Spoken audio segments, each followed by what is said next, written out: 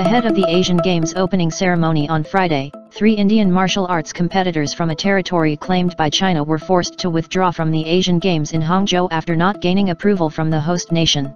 The 3 women who were set to compete in Wushu, a multidisciplinary martial art originating from China, belonged to Arunachal Pradesh, India, a region claimed almost in full by Beijing as South Tibet.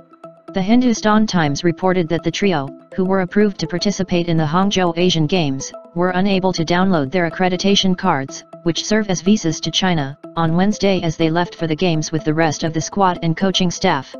Neither the Indian Olympic Association nor the Ministry of External Affairs have commented on the news, AFP reported.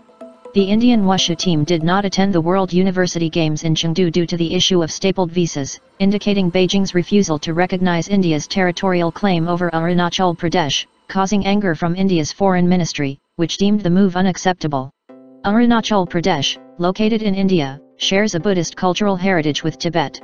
The Dalai Lama fled the state in 1959 after a failed uprising against Chinese rule and has lived in India ever since. Beijing briefly occupied most of the territory in a bloody conflict 3 years later. This year, India strongly reacted to China's renaming of 11 places in the disputed region, asserting that the state remains an integral and inalienable part of India.